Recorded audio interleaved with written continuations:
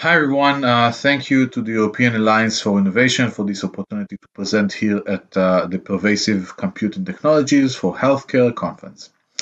My name is Eran Reiner, a physician by training and a medical manager at MIMED. So we are a host response company, and as captured by this talk's title, we leverage the host response to innovate actionable tests that improve patient care. MIMED is a rapidly growing company. We have offices in Haifa, Israel, and in Boston, USA. We have raised a significant capital from top-tier investors and been the recipient of $30 million more in awards and contracts from the European Commission and US Department of Defense. As for our amazing multidisciplinary team, it includes assay developers, engineers, immunologists, bioinformaticians, physicians, regulatory specialists, marketing and sales professionals, and more.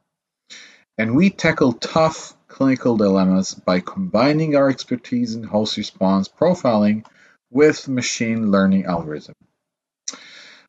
We started with what we call the fever encounter. You or your child or a parent presents with a fever, perhaps a cough, or a sore throat, and the physician has to assess your clinical condition and make several decisions. The first one will be, is it a bacterial or a viral infection? To give or not to give antibiotics. So that first decision is tough, as the symptoms of bacterial and viral infection are often extremely similar, and pathogen-based tools have inherent limitation. So on the one hand, antibiotic overuse of viral infection is associated with unnecessary adverse events and is a driver of antimicrobial resistance. On the other hand, underuse, which is delayed or no treatment of the bacterial infection, can lead to medical complications, including sepsis. And this takes us to the other dilemma, or the other decision the physician has to take. How likely is this infection going to progress to severe disease? Now, this is challenging as there are few truly predictive tools as opposed to the correlative ones available that are both accurate and practical, meaning that they can be easily incorporated into the workflow. A predictive tool.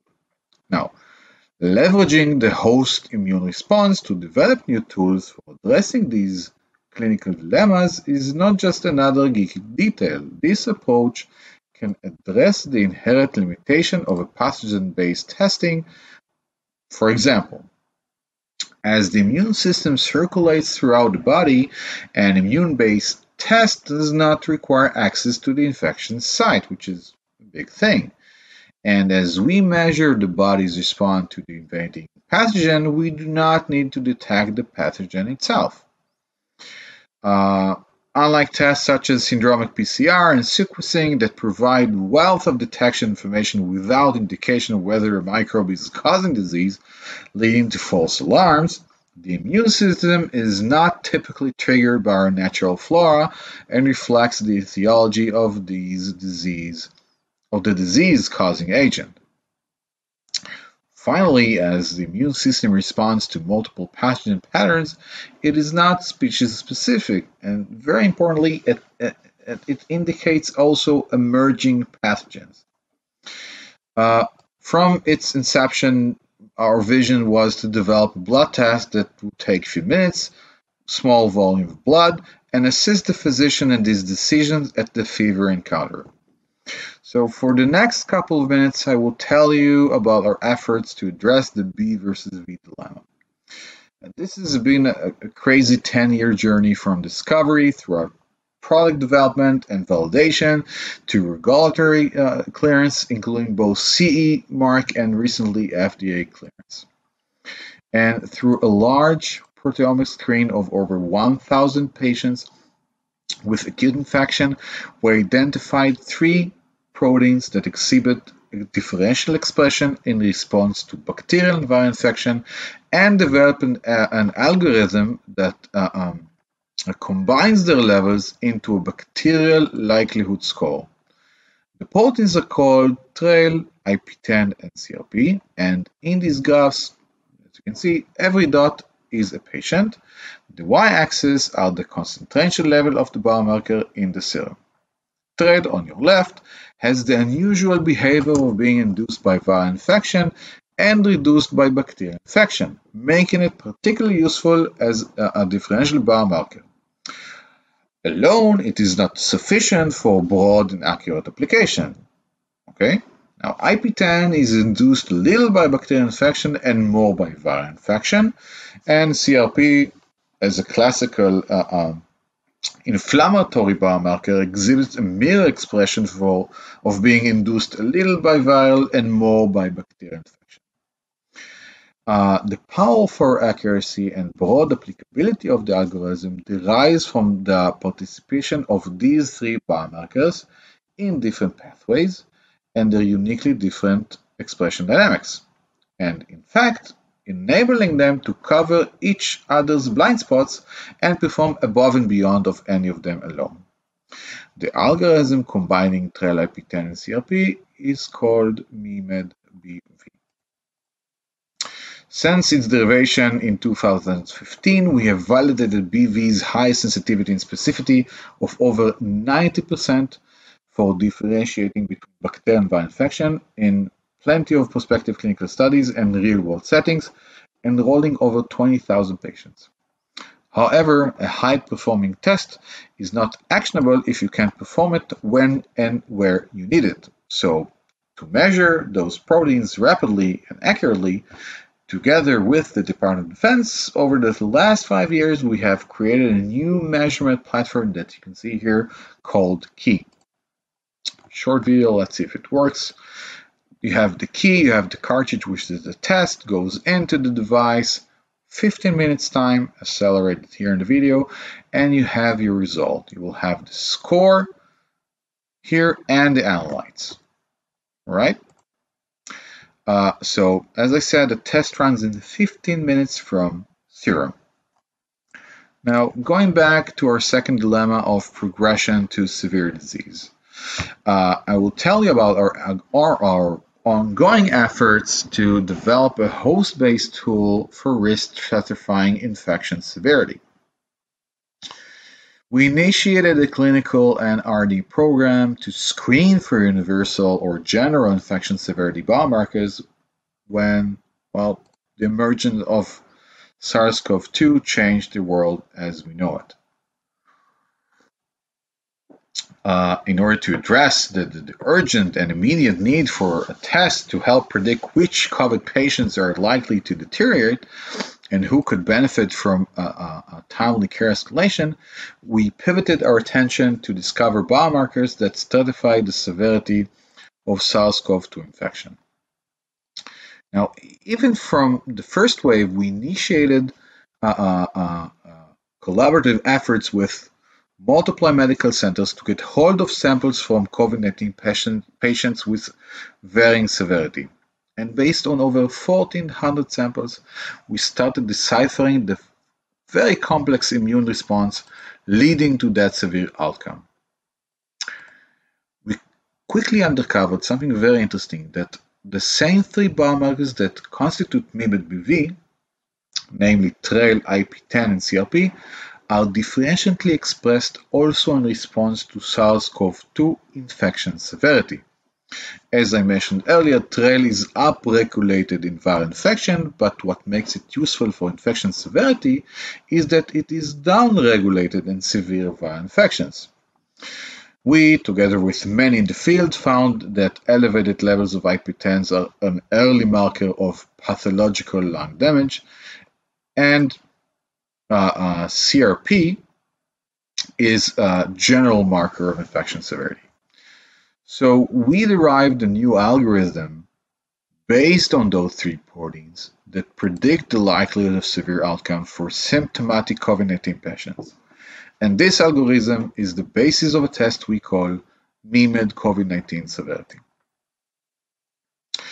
So when building a machine learning predictive algorithm based on biomarkers, on the one hand, it is a good idea to pull data from all available resources, and then it is more likely the algorithm will be generally applicable and the statistical power is maximized. On the other hand, a concern with this approach is that it can introduce confounding factors, which compromise the algorithm performance and robustness. In the case of the COVID-19 pandemic, or this one pandemic, multiple moving targets, the patient population presenting at the ED changed the cost times, and the treatment was evolving as well, so there were even more potential confounders. To address these opposing considerations, we developed a framework to establish what we call health system comparability. We define parameters that reflect the two major dimensions of COVID patient management, which is the respiratory status and the pharmaceutical management, and employ these to assess poolability of various subcohorts and boost our statistical power. So let's start from there with the respiratory status. To normalize the respiratory management, as it is linked to the patient respiratory status, obviously, we selected the objective parameter of SpO2 to VO2, or SF. Specifically, we selected the lowest SF value during the patient's hospitalization course, as it indicative of worst respiratory performance. We did try to venture with P2F ratio, PaO2, but it was very limited, very invasive, and we didn't have enough data on that. Luckily, there are plenty of studies, even WHO guidelines, that indicate that S2F ratio is a very good or an acceptable surrogate for P2F ratio.